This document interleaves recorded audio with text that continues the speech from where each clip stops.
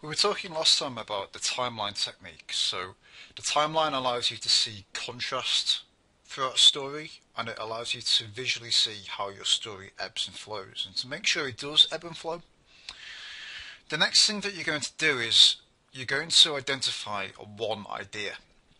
The one idea is the most important part of the entire process for creating better nurture emails.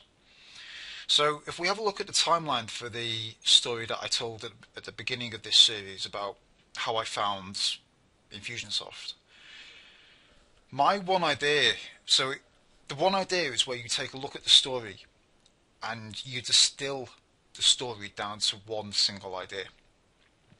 So generally this should be a single word. If it's not a single word, it should be a very short phrase. So my one idea from the story was about the importance of CRM. The one idea is completely subjective. You might watch the story or listen through to this, or listen through the story and come up with a completely different one idea to me, and that's completely fine. The one idea is like a photographer taking a photo of a subject. One photographer will take a photo from one angle to emphasize a certain element. Another photographer will take the photo from a different angle. And that's exactly how it is with the one idea. The important thing about the one idea though is the one idea is always at the end of the story. So if you listen back to the first video, the story ends when I say the words that it wasn't about Google traffic. Google traffic isn't important.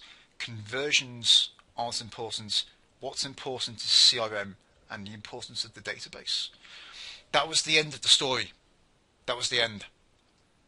And it was the end because I ended on the one idea. And as soon as you end on the one idea, you move into the content. So the one idea acts as the flora between the story and the content. So if you remember, the story is like the filler that gets your reader into your nurture email. And then the content later on is where you might have your offer or you might talk about your services. So the one idea bridges the gap between the story and the content. We're going to look at another example tomorrow when we talk about suspense. And as we talk about more examples, it will become clearer and clearer to you why the one idea is so important.